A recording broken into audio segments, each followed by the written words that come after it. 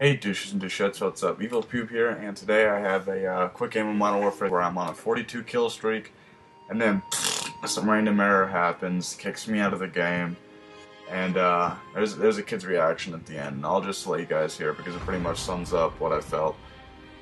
But today I'm going to be talking about Modern Warfare 3 versus Battlefield 3, and to me this is going to be a one-sided battle. Battlefield 3, I'm giving all the advantage. The gunfights look cinematic in themselves, almost movie-like. Just the character movements and the animations, it just all around, just perfect almost. There's multiple trailers they have. I'm sure you can look it up. Go to origins.com if you want to see the Battlefield multiplayer trailer, which also looks quite sexy. And it looks like the game we've been waiting for. Looks like, a next generation game, but coming to, PS3 and 360. But Modern Warfare 3, on the other hand, it looks like a game that could have been released in 2009, just like Modern Warfare 2. In fact, it does look exactly like Modern Warfare 2, to the point where they could have just fucking, put the demo level that they used at E3 as a DLC for Modern Warfare 2. Exactly the same. And I have a feeling that's going to transfer over to multiplayer, which means I'll probably squeeze about 2 weeks of enjoyment out of Modern Warfare 3. If that. Just if everything stays the same, it's not going to be good. It's going to be no bueno. And it's almost depressing because I love the Call of Duty series, and I've been playing it since 7th grade, but that explains why I'm so bored with it. I mean, it hasn't changed, and I don't think it's about to.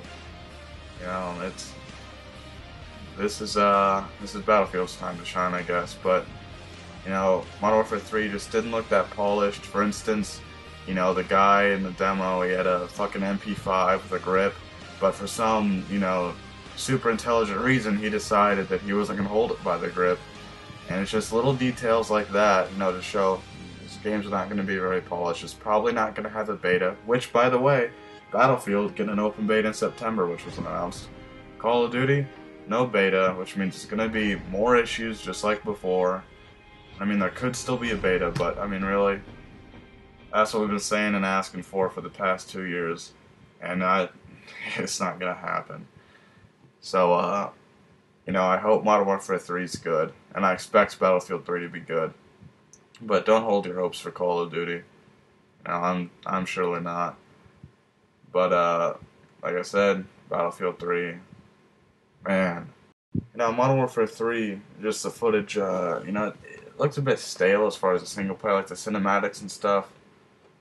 I don't know, it looked forced. And just the comparison, watch Battlefield, it just all looks epic and cinematic, just all by itself. And when you have to, have set pieces like the Call of Duty trailer did, it just doesn't look genuine. I'm sure single player will be fun on Modern Warfare 3, but that's all she wrote. Until next time, guys, it's ThaEvilPube, and I hope Modern Warfare 3 is good. But I'm out.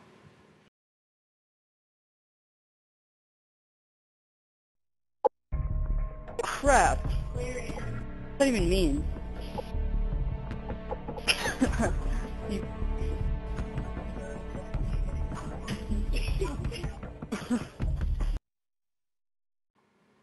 Oh, hey, and one more thing. If you guys liked this video, please leave a like, comment on, what you thought of it, any constructive criticism, or what you enjoyed about it. And if you're new to my channel, don't forget to subscribe if you like this for further exclusive content. But until the next video, once again, it's ThaEvilPube, and I'm out.